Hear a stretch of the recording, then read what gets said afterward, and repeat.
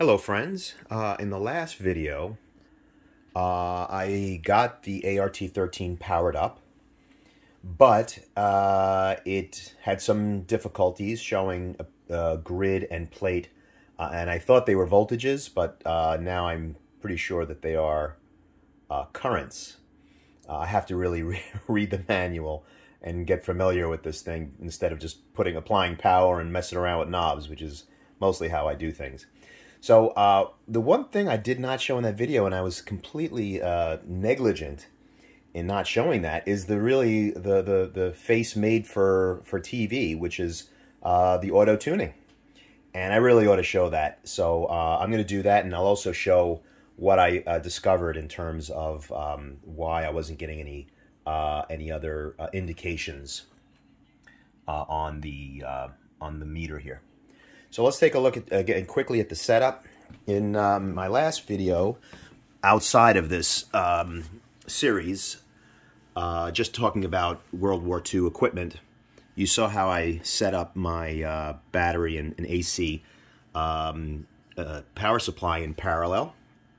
And I'm just showing you what I've got here. So you can see on top of the battery is the green Harris a DC supply from AC to DC. On the left is the dynamotor for the BC375, and one of these days I'll get around to making some videos on that.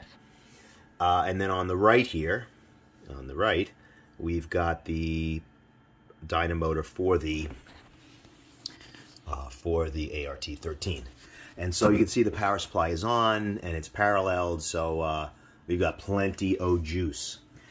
Okay, so I wanted to first show you the auto tuning.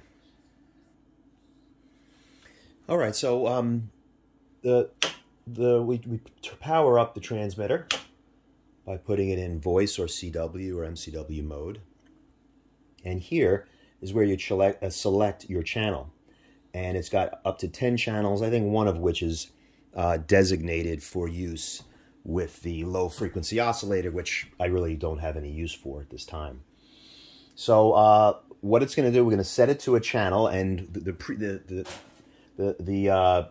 dials can be preset by loosening a quarter of a turn one of these, organizing it, and then tightening it when you're on a certain channel. But I don't know what these are all set for. Probably nothing that useful, but let's see it go. So I'm going to just put it on channel 2 and see what happens.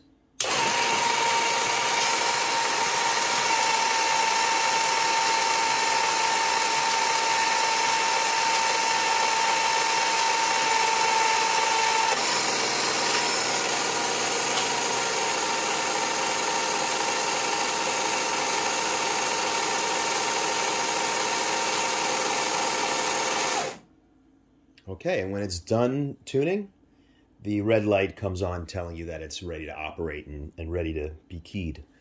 And so what happens is you saw them all turn in one direction, and that's sort of to get an index, set them to a known position, and then they sort of fast forward in the other direction to get to the desired spot that it was programmed. You'll notice this one turns a lot, and the reason, this is actually a 20-turn dial here, and there's a little turns counter here, so you get 1 turn here and 20 turns there, and that's basically it. So let's set it back and watch it another time.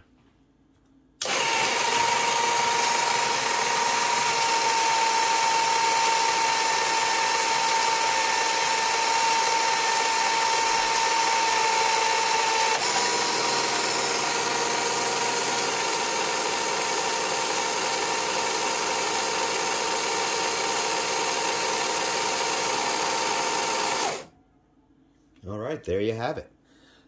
So now let's take a look at the meter. If you put this on, battery voltage is fine. You can see that. Hopefully you can see that. Maybe I'll just zoom in a little bit for you here. Okay, so battery voltage is good, but the PA grid and the plate show nothing. And even when I key up, oh, a little bit of juice there, but not much. And so let's take a look at what the causes could be. All right, so we took out the manual here on my computer as a PDF, and I dialed up section 5, which is troubleshooting guide. And you can see here there are a few sections to look at. The leftmost column is the symptom to look through, and then probable cause of the trouble, and finally suggested remedy. So I started looking through these to see which symptom most closely matched what I was encountering, and what I came upon is symptom number 4. So symptom number 4 here, no RF power output on any frequency range. That's correct. Transmitter not radiating. Okay, that's fine. No voice or tone is heard in the antenna. I haven't checked that. But this is what's interesting here. Antenna current is 0, true. PA grid current is approximately 0. Interesting choice of words, approximately, because actually mine is not 0. It is a little above 0. Red indicator light is on. Yes, dynamotor operates, correct. And calibrate tune operate switch must be in operate position. And I'm just reviewing, yes, it is an operate position. Okay, so this seems to be as close as any of these symptoms. So let's take a look at the possible issues. And the first one listed is Control C is set between 2 of the numbered positions. Okay, possibly. Let me. There are other things to look at, but I will look at that. And the suggested fix for that is setting of Control C is critical. If it is set between 2 positions, equipment will not operate. Set carefully so that the number of positions line up with the index. Okay, so that's the first thing we're going to check. All right, so the one we're looking at here is C. And I don't know if you can see it. I'm going to see if that comes up, but it is off.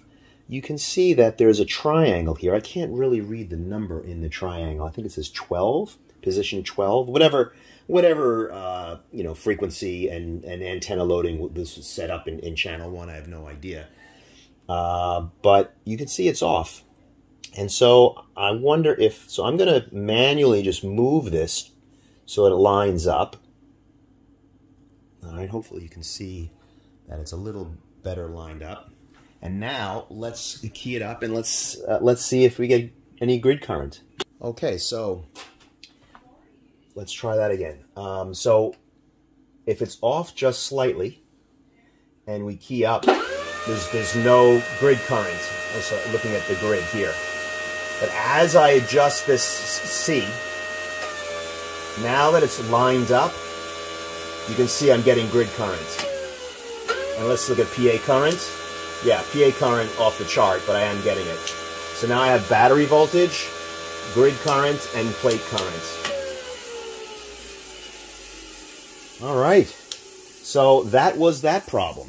That had to be lined up. So clearly a ton more for me to learn and understand about this transmitter.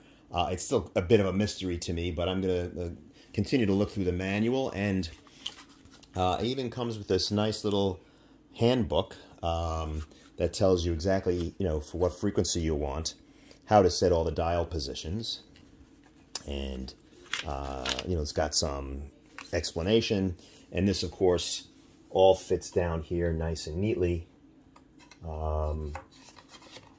for reference for the aircraft radio engineer. All right, so at least I've solved that one problem. And now to learn a lot more about how this works and to learn how to load up the antenna. I think the plate current is supposed to be dipped by adjusting the antenna loading and the antenna tuning. I have a lot to read about that. And also I have to read about how to just tune this on a particular frequency. So more to come. Thanks a lot.